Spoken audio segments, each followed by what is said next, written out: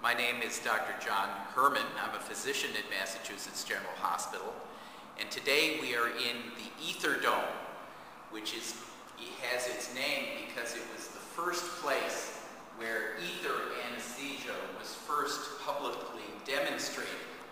And the reason that we're here is to visit a very special person who was actually in the Ether Dome the day that operation first happened, and in fact had been in this room for many years before.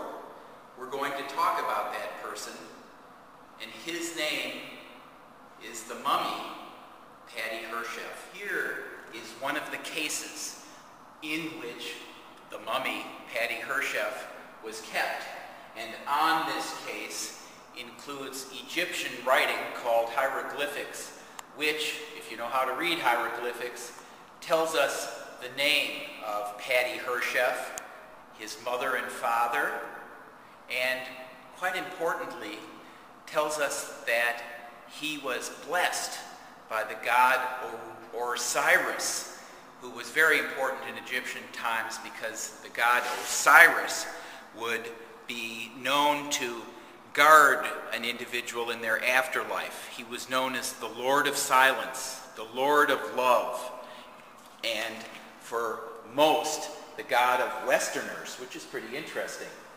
The ancient Egyptians considered the blessed dead the living ones, and Padihershef has been blessed to witness so much here in the Ether Dome. When he came here, and before we read the hieroglyphics, and for many years, Padihershef was referred to as the mummy. What we learned was that he was from Thebes in the 22nd Egyptian dynasty. Well, at least that's what some Egyptian scholars say. Now, the 22nd dynasty was somewhere between 1,000 and 700 years BC. That makes Padihershef as somebody who was living almost 3,000 years ago. And if every generation lives 50 years, and they didn't in those days, if it was 50 years, it was at least 60 lifetimes ago, and probably closer to 120 lifetimes ago. And here he is looking at us today.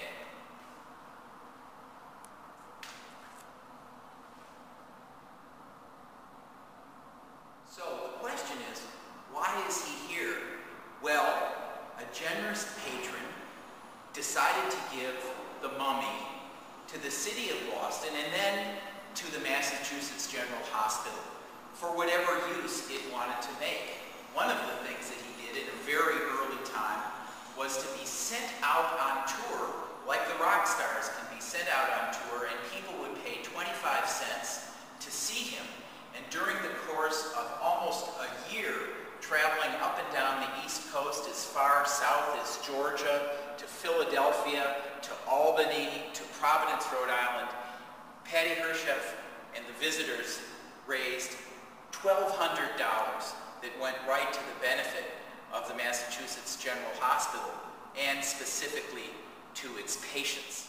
One of the things I always wonder about Padihershef when I sit in this room for lectures, and lectures are given every day in this room telling about the most modern achievements in innovation in medicine. You wonder how much medicine has Padihershef been able to hear through more than 100 years, almost 200 years, that he has been in residence here at Massachusetts General Hospital.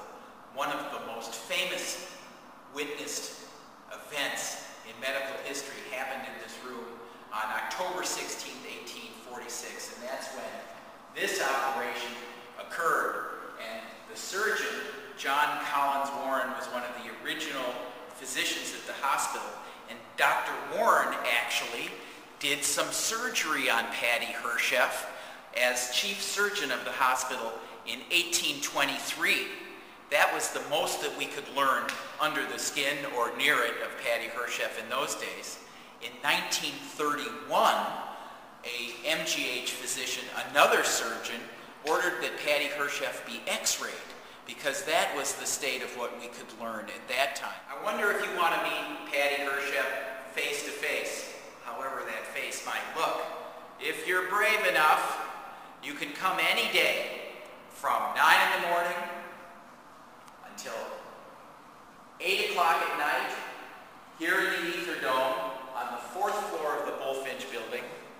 Just ask at the information desk for instructions and directions to see Padihershef, the mummy.